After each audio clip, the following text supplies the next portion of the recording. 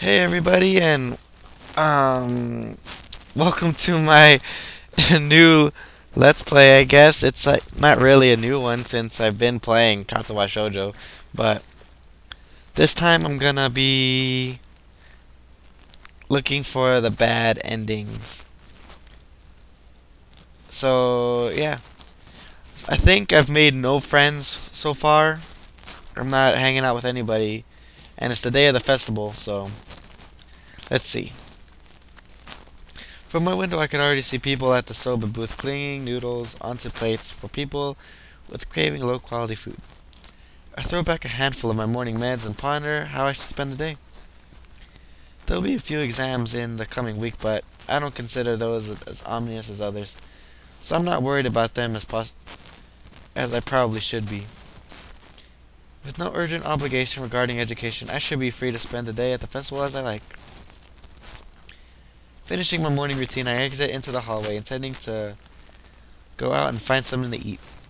Passing by his doors, I decide to see what Kenji's up to today out of impulse. I'm curious if he has any plans since everyone is doing something. Then again, I could picture having built a soundproof shelter in his room. Possibly something like a fort, complete with a no girls allowed sign. Although with the girls crossed out and body crudely scrawled underneath it. Knocking on his door, which is luckily devoid of any kind of sign, I hear again the unsteady clicking of at least 10 locks before being pulled. The door opens up. It's okay. Who is it? You're supposed to ask that before you open the door. Oh, it's you. Damn, it's early.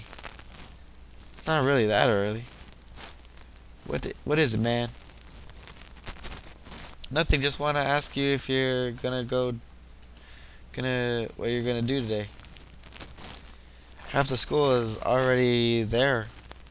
Or there already. Where? Why? Huh? What? Wait, what? Is today special? Why are they there? Who are? I can hear them. It's loud. Don't tell me. Has the invasion begun? He suddenly looks more alarmed. What day is it, man? Yeah, I guess you can't see from the wooden boots outside the people selling stuff. What the hell are you talking about? I have my curtains closed all the time to thwart the snipers. Sorry, guys. It's the festival, you know that, right? Oh shit, that's the day? Oh damn it, damn it. I can't believe I forgot. I don't have my fort finished yet. This is bad. This is going to be very bad. It's good. You told me this, man. This is good. It's going to be a bad day. ¿Por qué?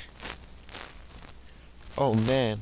They're going to be everywhere. The people outside their window socializing.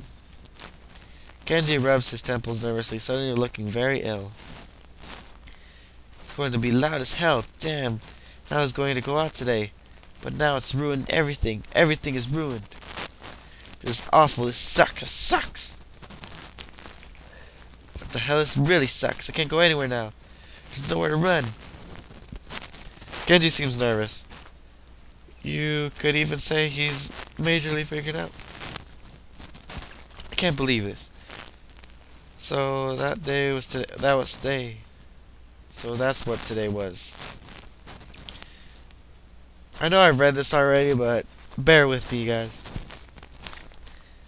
Damn, I couldn't even prepare for it. I couldn't even brace myself, and now it's here, and I can't do anything. You should have told me this earlier, dude. I mean, at least. I know, but I could have known earlier. Imagine what I could have accomplished. Sorry. I thought you knew. So I guess you're not doing anything today. The weather is even good. Yesterday was really windy, so I thought today was gonna be cold. It's not though, so there's no reason to stay inside. Yeah, you should check out the festival. Kenji groans and covers his face with his hands. No, no, I can't do it. They'll eat me alive out there, I know it. This has to be a joke, but he said it with such a straight face. Relatively straight. What are you gonna do?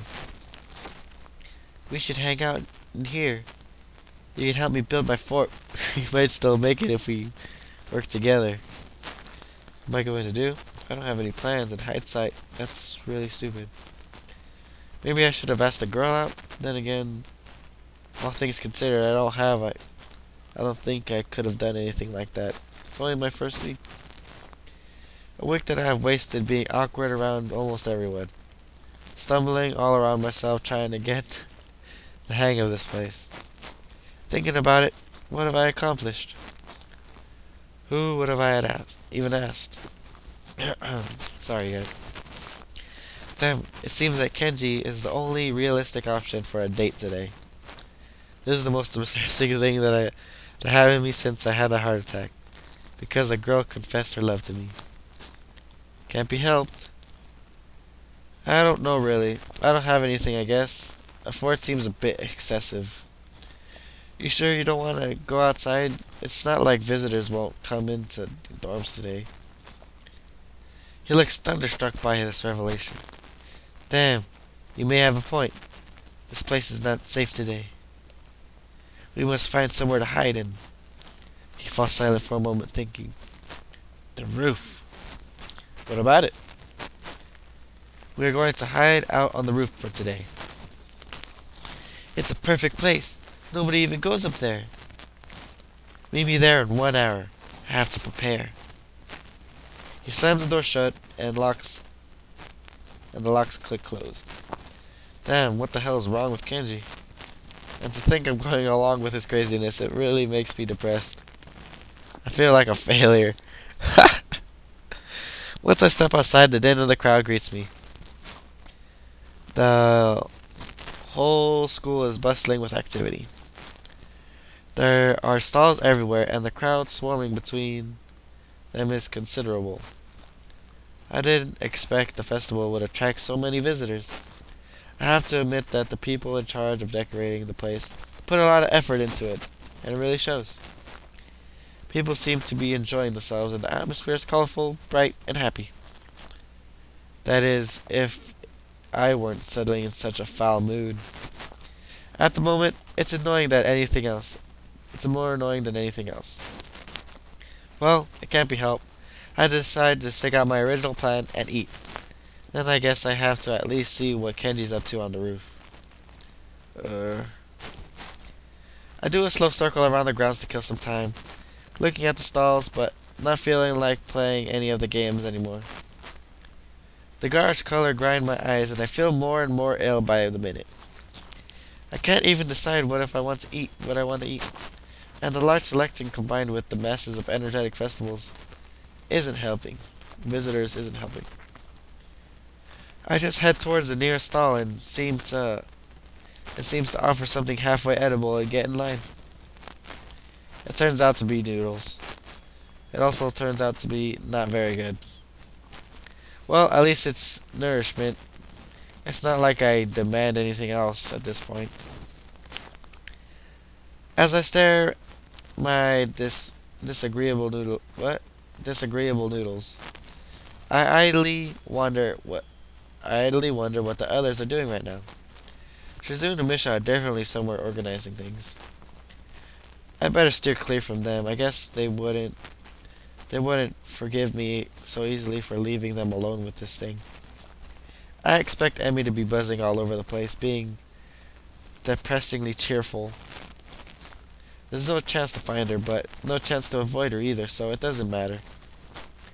Lily will probably be helping her class with the festival event, and entirely too busy for another's company.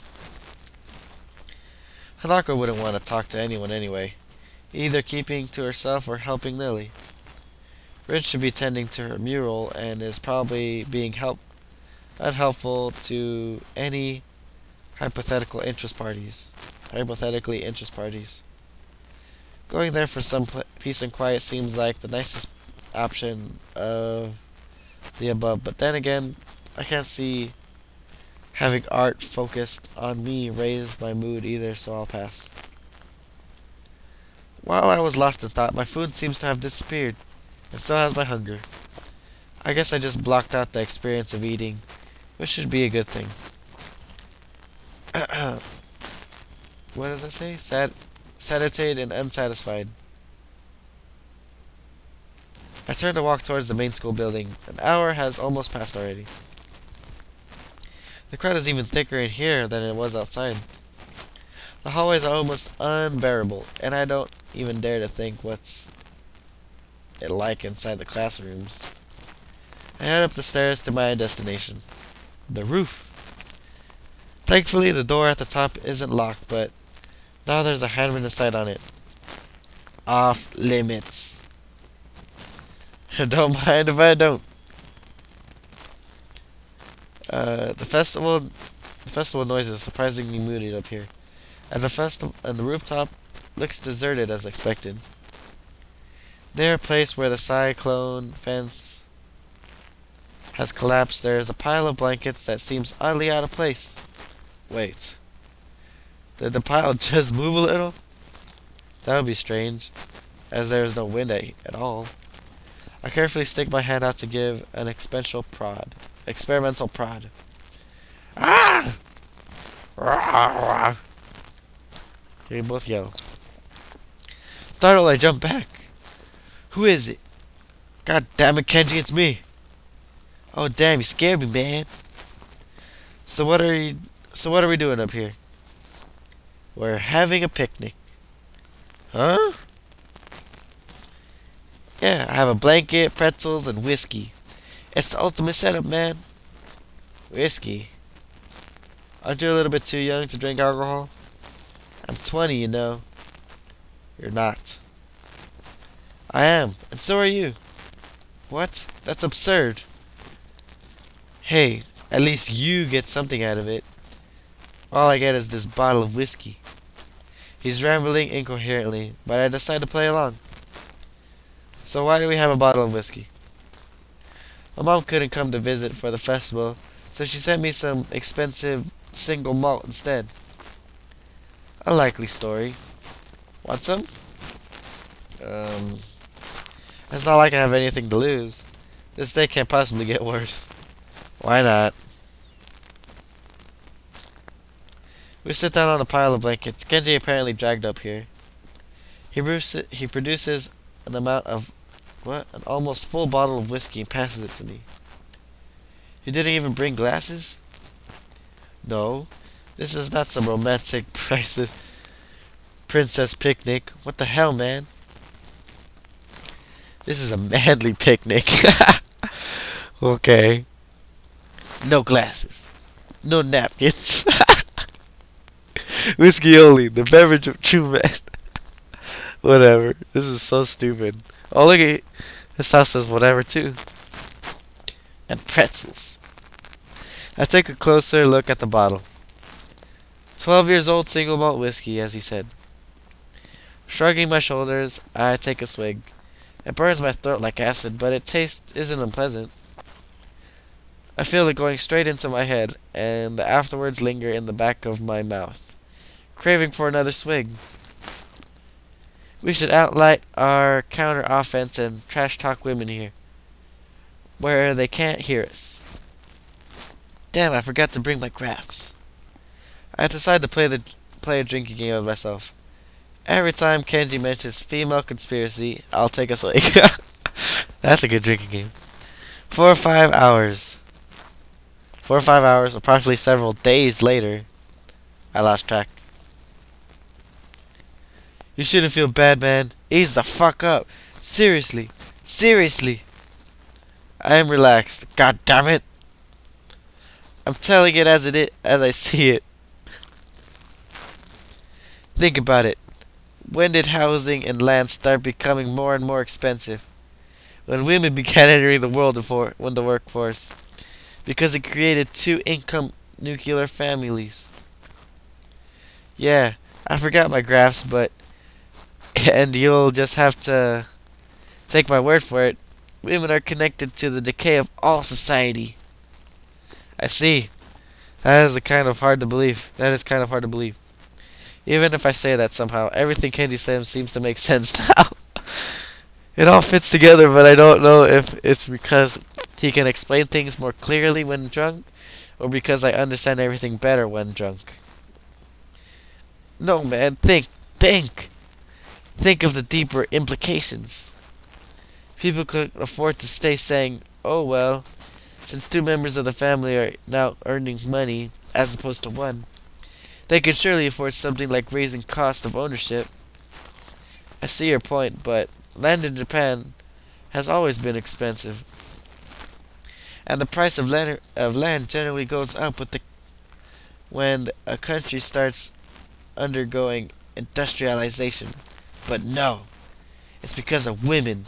Correlation equals what? Cautions? You know, I thought correlation didn't equal cautions. Well, whatever. Maybe you're right. I'm always right. Yeah, I bet women created industrialization too, to cover their tracks. How diabolical. So yeah, everyone can go fuck themselves. He stands up and impressing me because I'm fairly sure I couldn't even if I wanted. He yells extremely loudly as if he's lost the concept of volume. I wince and almost want to cover my ears. Arrgh! How nice it would have been if I could have been down there. But no. You see, thinking like that is a trap. You think you're missing out on something, but at the end of the road is nothing but despair. Kenji snatches back the bottle and leans back his head, attempting to pour the alcohol into his mouth, but just ends up drenching himself in it. Damn it! See, my aim is terrible. And the bad thing about drinking is that it only gets worse the longer you go. Today is the day of despair. His his voice immediately drops to an almost whisper, as he starts talking much faster than before, slightly slurring his words from the whiskey. As he talks, he waves the bottle around, spilling some of it here and there. Yeah, you know what was the most shocking event of my life? I have a hazy recollection of telling him about the second most shocking event in his life, which was a bird pooping on his head. I remember that. I don't have a particularly great explanation of this, but I nod at him to continue anyway. You wouldn't think it, but I had a girlfriend here once. I think it was last year. Yeah, I just blew your mind, right? I just blew your mind, huh? See, I never, I have never told that to anyone. It's true. The thought does blow my mind. Suddenly I want the bottle. I take it from Kenji and knock back as much as I can. I was the most I was more innocent back then, and I thought she was sane, unlike most women. But then one day we engaged in sexual intercourse. It was pretty okay, the immediately but then immediately following the event, that is the point of all such things, something strange and scary happened. He throws himself against the fence, leaning against it, his eyes furrowed. I started feeling incredibly tired and sleepy. That isn't normal, man. What the fuck? I mean, normally, that would be a high tension, adrenaline pumping moment of anyone's life. But my energy levels were dropping like a brick. Something sinister was in the works. I could feel it. That is when I knew that women are dangerous, sapping the life force of all men through one commodity that is almost solely theirs to control. Sickening. Yeah, you're better off, dude. Kenju is right. This really is a day of despair. I drink more to avoid having to process what you just said. Now, I am the last sane man in an insane world. When other people realize it, there will be a war. A great war between men and the forces of feminism. But the problem is that not all men would fight on my side. Shit sucks. I could set the bar kinda low. Any men are fine, but not the dudes raised by their moms or their sister. That's for sure. And nobody into dick girl porn. What the fuck? This is so stupid. The situation seems unlikely to me. Like it wouldn't happen, like it's not very likely to happen. The alcohol must be working. Regardless, I still feel depressed that I'm up here today. I wasn't really looking forward to the festival with the same excitement as the rest of the school, but still, it would have been nice to have gone with someone. From up here, it certainly sounded like everyone's having fun. Maybe I'm missing out. It's just that there was no one I could have gone with. Or maybe there was so many opportunities looking back at it now. And I must have had squandered so many of them. God, I suck at reading. Damn, this is true despair. The worst part of it is that's something I feel like I have no choices in my life, you know? Like I never have a choice to make a decision. Shit just happens. Like it was all pre-programmed. Like fate or something. Like there is no way I could have a say in what I do. Quick, ask me a question. Now. I can't really. See? This is just another example of it. Damn shit, damn. Do you see? Now when I'm trying to go against my destiny and take charge of my life, the opportunity isn't even there. Damn man, you have failed me. Failed me for the last time, jerk. He slides to his knees and then falls over on his side, lying on the gravel of the roof. Hey, are you okay? No, I'm not okay. Can't you see I'm in despair? He's speaking in a sarcastic tone. Suddenly, Kenji sits up, clumsily pats himself clean, and puts his hand out towards me to reach for the bottle. I put it in his hand. What the hell? Damn, you killed almost the entire bottle. See, it's like I have no options in life. Is this how it's going to be for the rest of the time? Rest of time? Well, I'm pretty sure it's not going to be like that for the rest of time. Whatever he's talking about, my head is spinning. I get up and lean against the fence, hoping it'll help me focus a little. Yeah, I know. We have to fight the power with all we got. It's the only way to live. You're an alright guy. This brotherly bond is what keeps me going in these dark times. We should go trolling women. Rolling women? What? Trolling women. Trolling for women. But we have to do it now before I lose this alcohol-related courage.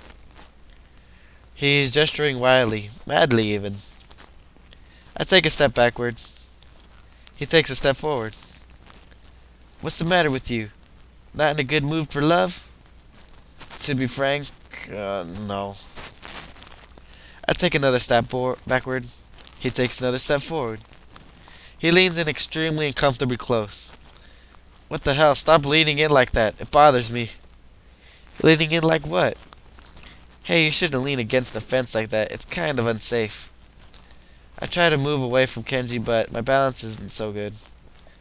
Reeling from the dizziness, I grab onto the fence post, but then I feel it give way as soon as I put my weight on it.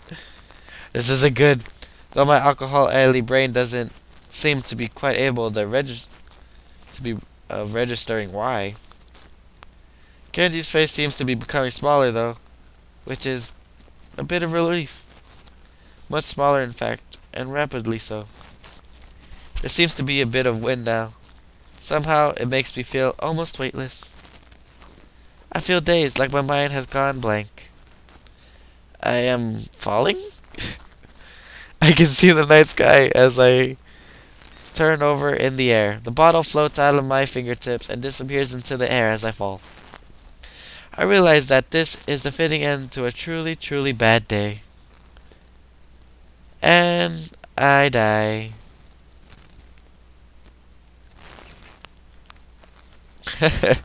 Well,